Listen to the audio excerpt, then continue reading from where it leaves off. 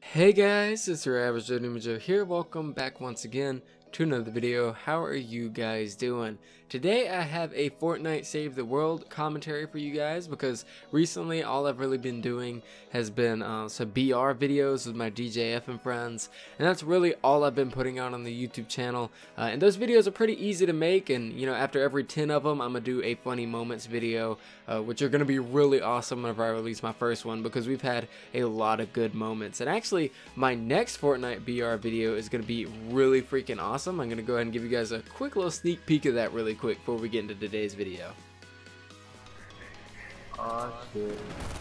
Let's get it! Let's get it! Yo! Oh my god! So I hope you guys are excited for that video, but without further ado, let's jump into the Save the World 3.5 update. So the gameplay you guys are seeing in the background, or the video you guys are seeing in the background, is the developer update straight from the Fortnite devs on their YouTube channel. The link to that will be in the description. And we're also going to be talking about a Reddit post that the Fortnite devs made, and I'll put that in the description as well if you guys want to check that out. But let's go ahead and go over what they talk about in this video. So in this video, they basically talk about how they're going to be adding some new weapons, new characters, and these characters are not going to be reskins. They're going to have whole new abilities and everything like that, so that's going to be really cool.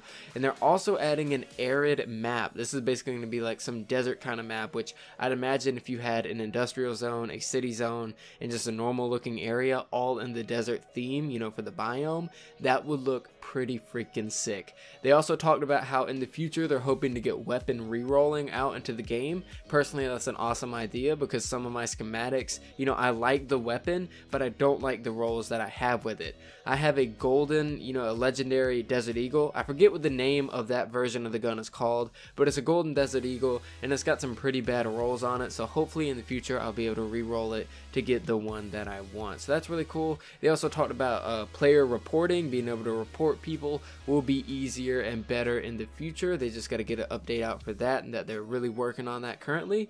And right now actually they're going to be putting out an impulse grenade patch for the Save the World. So if you guys have ever used impulse grenades in Save the World, you would know that it does absolutely nothing other than launch you around just like in BR. If you throw it at a husk, they barely move. Well, now if you throw it at a husk, they are going to go flying across the map, and now if you throw it at a teammate, they're not going to move at all because of griefing issues, which is pretty freaking sad. So yeah, that's basically all they had to talk about in the video. So let's go and take a look at the Reddit roadmap. So what they said is that we're back with another roadmap update, and ever since then we dropped a slew of quality of life changes in the 3 Husketeers questline and the 3.4 update. And they say, note, the Spring and On questline will be ending on Wednesday, April 11th at 8 p.m. So if you guys want to get anything from the event store with your Spring and On gold, make sure you go ahead and buy it as soon as possible, or else you won't be able to buy it because this whole new event is going to be coming. So in the week of April the 9th, Into the Storm event will begin, and part 1 of the quest line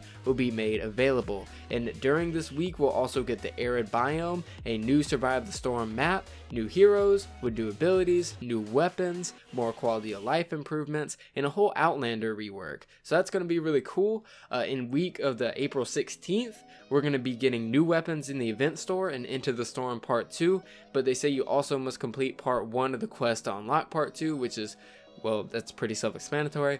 And for the patch 3.6, which would be on the week of the 23rd of April, they're going to have new utility items, which I'm pretty sure are going to be gadgets, and more in the next roadmap update. So that's where they're really leaving off right now. So whenever April 23rd comes around, they're going to be adding a new utility item, and they're going to be giving us updates as we go on from there. So there's a lot of stuff to digest with this new Save the World update. There's a lot of things that I feel like should be added, like an official trading system, but that's just me. I'll be making a whole video talking about all the stuff that needs to be added into Fortnite Save the World. But yeah guys, that's pretty much it for the video. That's all that's going to be coming in the new update. So let me know what you guys think about that in the comments down below, and let me know if you guys are going to be excited for that Fortnite BR video. But yeah guys, thanks so much for watching, and I will see you all next time. Oh, by the way, make sure to leave in the comments what kind of content you guys want to see in the future, because I am totally down for that. I'm kind of 100% focused on Fortnite right now,